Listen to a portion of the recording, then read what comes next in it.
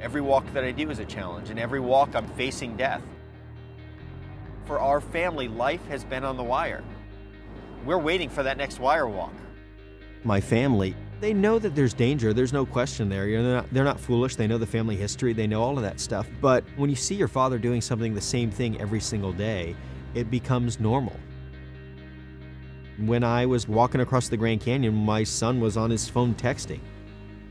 To them, the abnormal is just normal. It was what our parents did.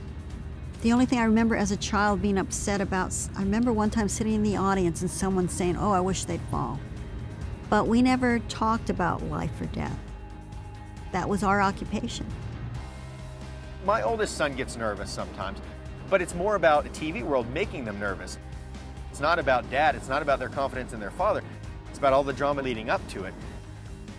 When they are here, they're calm and relaxed because they know that dad has the ability. They've been there during the training. They've been the one pushing me. They've been the one trying to shake that wire underneath me.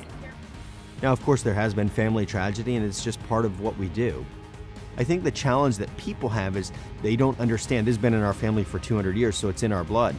They can't relate to a guy walking on a wire and losing his life. You can relate to a truck driver driving a truck and losing his life. And that's what makes what we do so unique. Is my child, and it's a dangerous way to make a living. I could lose my son.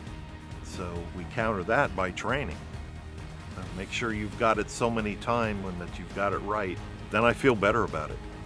I don't think I'm ever scared. I can't be scared.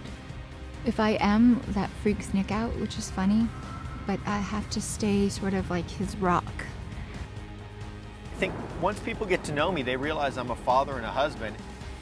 My family is key to my success, for sure. The support of my wife, the support of my kids, the support of my parents. I need them to know that I'll be safe so that I know that I'm going to be safe. I would not do this if I thought I was going to lose my life.